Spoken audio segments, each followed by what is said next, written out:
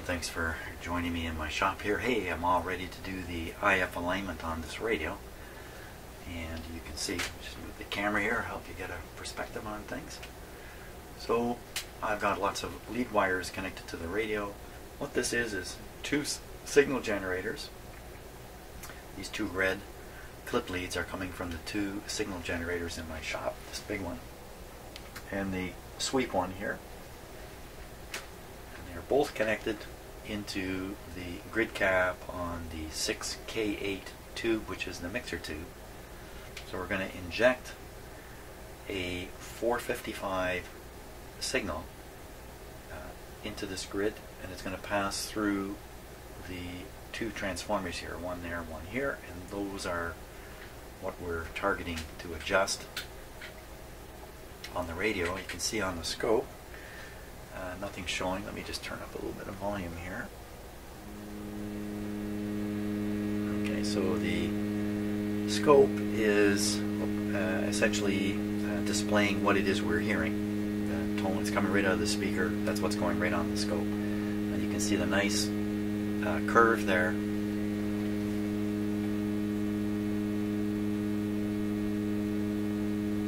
Fantastic. Now, what you can't see, why not? Can't quite see it. There's the frequency counter. Let me see if I can figure out how to get that on here. Good. You can see the frequency of this big generator. Now, the IF frequency is 455, so I've got 450. I got 446 coming out here right now, so I'm going to move that. I'm going to change the frequency of this generator. The sweep generator is sweeping from 20 below 455 to 20 above 455. So this should be 435 and this should be 475. Just there we go. So we expect this to be dead center of the scope, but then I can't set the start and stop of the sweep exact. So we're going to use the single frequency, the big military signal generator, put a 455 signal on top of this, and we should be able to spot where 455 really is on this display. So here we go.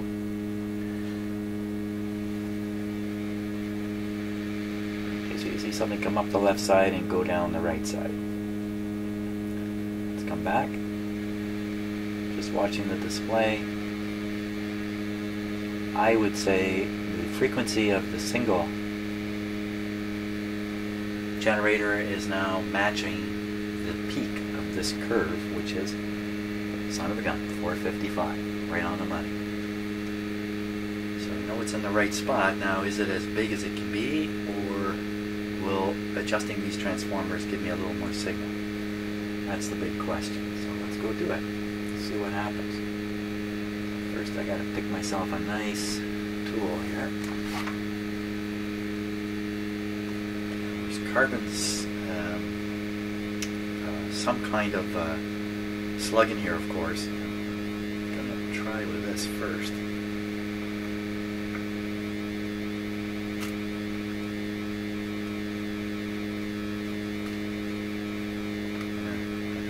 I think this shaft here is too big to begin with.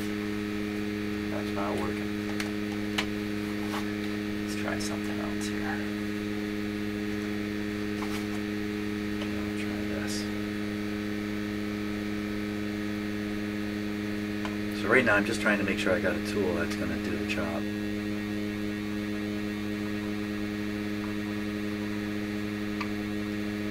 Hard to tell if that's actually turning the slug or not.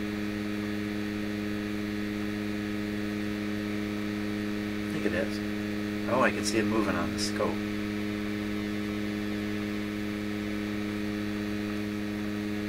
Ah, okay. So what I'm going to do is I'm going to move the 455 spot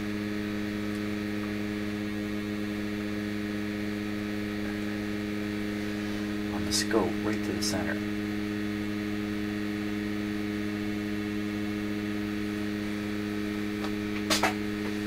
Okay, so I can turn the single frequency generator out of the way. I know that I got to maintain this curve right on this line. Just try to make it bigger. So I think we found with this we couldn't do that.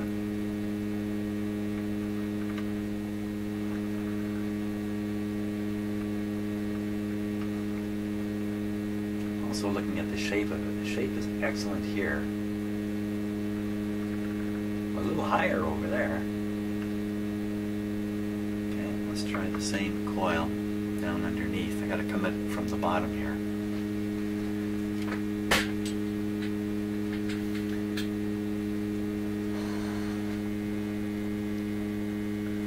Can't turn this much more.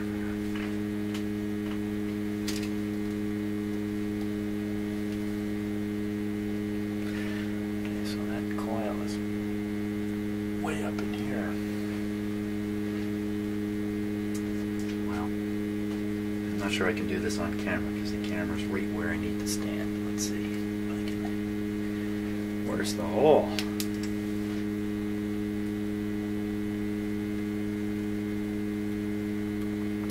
The hole is buried under parts. Uh-oh. Uh-oh. Let's see, that's as far as I can. This guy, oh man, I don't know.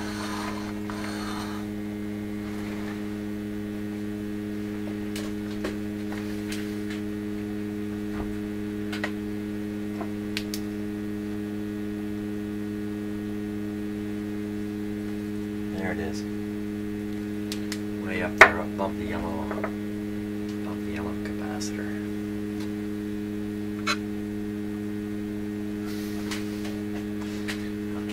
Working out so well in terms of the camera, so I'm just going to put this back here. You're going to be watching the scope anyway. Me too. Just leave that like that. You don't have to trust. I'm sticking that. Okay, so I think I'm in there now. Let's turn. Yep.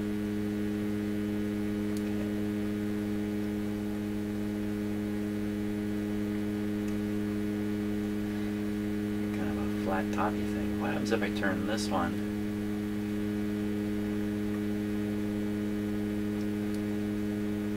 Well, it feels like it only goes one way.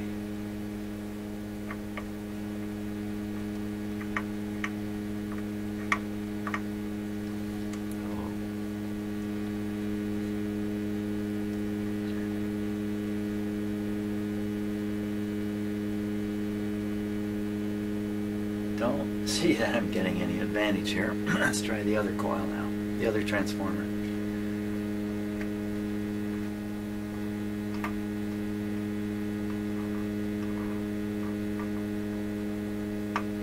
Quite a change in the shape. Oh, you can make it a little broader up here, roughly the 3 dB point down here. Make it a little broader with this one. If I'm not hearing any bass, this might improve it. It seems to wiggle the right side of the curve more than the left, but that's because I'm actually moving the peak of this coil off to the right. Bring it back in. Okay, let's try underneath. I mean, I did align this radio back when.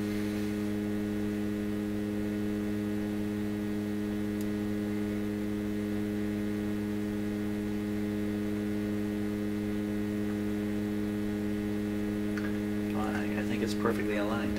Let's see that it's. No matter what I do, I can't get this peak to come up any higher than this. Shape is nice. I think that's really all. I think that's it. I think that's the IF alignment. Wow, that was easy. Now, things alignment from here on, not so easy. Okay, so the next step here is to set the IF trap. That's a little tank circuit right on the antenna, and its purpose is to catch and drain away any 455 signal that could be coming in the antenna to affect this radio or leaking out of this radio onto the antenna to bother other radios. So the trap is going to trap anything that's going by. The trap coil, if you like, is this guy back here. So that's the one I'm going to want to adjust. Right back there. Now, here's the thing, of course, my schematic and the, not the schematic so much, but the instructions for alignment don't talk about an AM antenna versus a shortwave antenna. You know, these wires out here. It doesn't talk about it because I think the instructions for the alignment don't anticipate there being anything more than one antenna connection on the back. When I look at the schematic, the trap is arranged close to this, let's call it the Canadian shortwave antenna input, if I can call it that. The British antenna input, it's also connected in a way to this trap, so even if you were to feed in, you know, an AM signal on the loop antenna here, or a signal on the shortwave antenna, each one, I think this trap is going to catch. I think. Anyway, we'll just do what the instructions say, and it's pretty straightforward here. Basically, it's feed 455 right into the antenna. So for me, the antenna, just need a good ground point here. The radio's not on yet, by the way. The antenna will be the shortwave antenna. Okay. Make sure this is 455.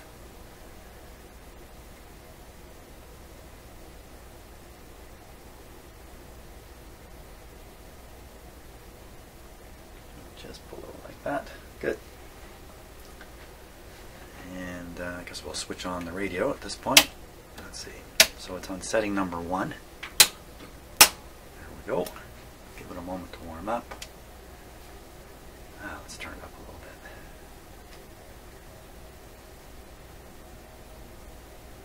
And we're going to want to do this on the shortwave band, because in this radio some antenna switching takes place as you switch the band switch up here. Okay. Now the thing is, we're feeding in the IF signal into the antenna. That's not a normal place for the IF signal to go in a radio during its operation, but that's specifically done so the signal is passing by, if you like, this trap arrangement, and some of the 455 is going to make it all the way through the radio, through the IF and out the speaker, so we can hear it. Let's get this ready here. We don't hear anything right now. Maybe a little more signal. The trap could be working. I mean, the trap, assumably I aligned this the last time. I aligned the trap. Now, I'm putting out a fairly heavy signal here. No sign of it.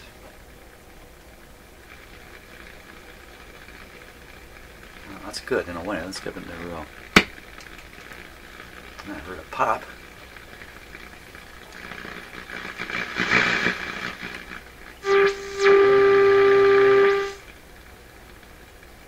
Okay, how come I can tune it in? I shouldn't be able to tune it in like that.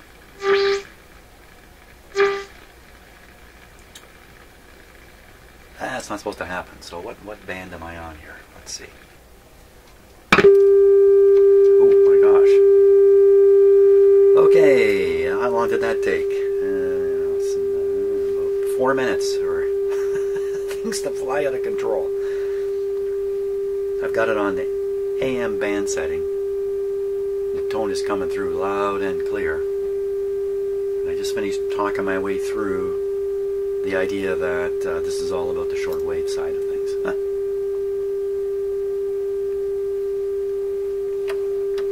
Can't see. Not sure what that is.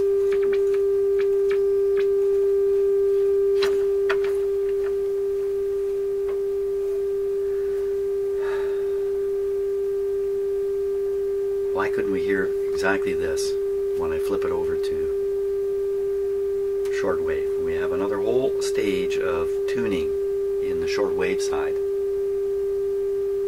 Maybe that stage of tuning is enough to actually knock out the 455. Maybe this really is just a concern on the AM band.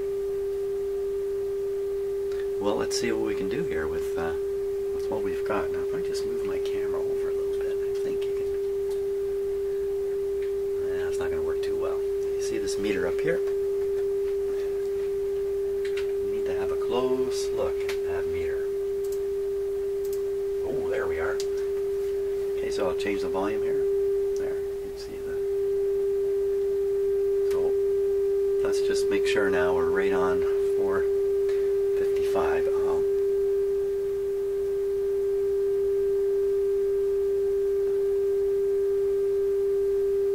That's turning the signal generator to maximum. So what we're going to do now is we're going to try to adjust that coil and just see if I can knock this out, or knock it down anyway. Just bear with me 1 second here.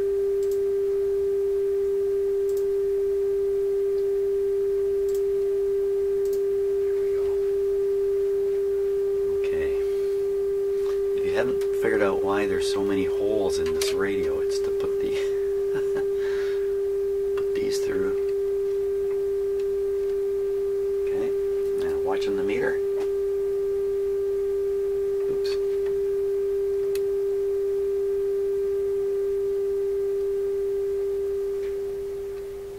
Well, that was out a little bit, I would say.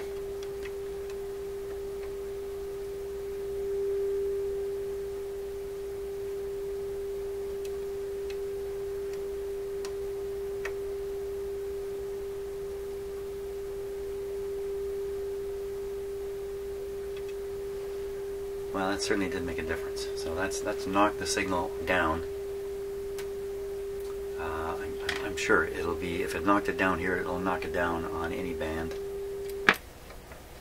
Shortwave. Don't hear a thing. Anyway, perfect. Okay, so I think that pretty much takes care of the IF alignment on this radio. Didn't make much difference to the IF itself, but big difference on that trap. Excellent. Okay, so now what lies ahead is starting to do all these coils up here. That's where the rubber will meet the road. Hey, thanks for watching.